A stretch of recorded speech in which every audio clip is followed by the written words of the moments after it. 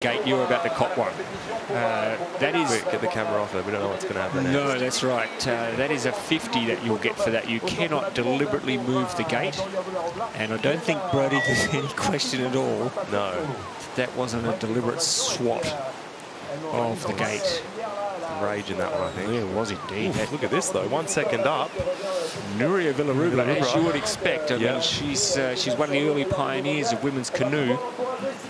That's right. She's been on the top for a long there's time. that touch, though. Here we are. We've put the curse on her already for Nuria Vilarrubla. So we're about to see our first finalist. Will it be Nuria Vilarrubla or will it be Naomi Fox from Australia? Naomi Fox's time is a 1:11.74.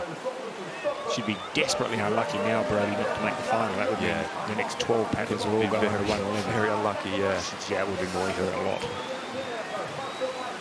Good run here, though, from Nuria. This is nice. This is what we expect now from the top-level paddlers. Yeah, making light work of that 12-13 combination, which a lot of people have struggled with. It's looking very good so far from Nuria.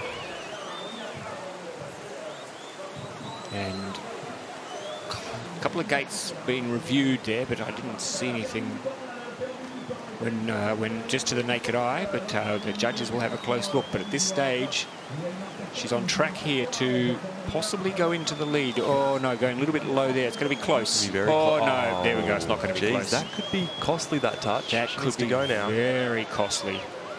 She will be annoyed to throw that away there. Yeah, that's a disappointment for her.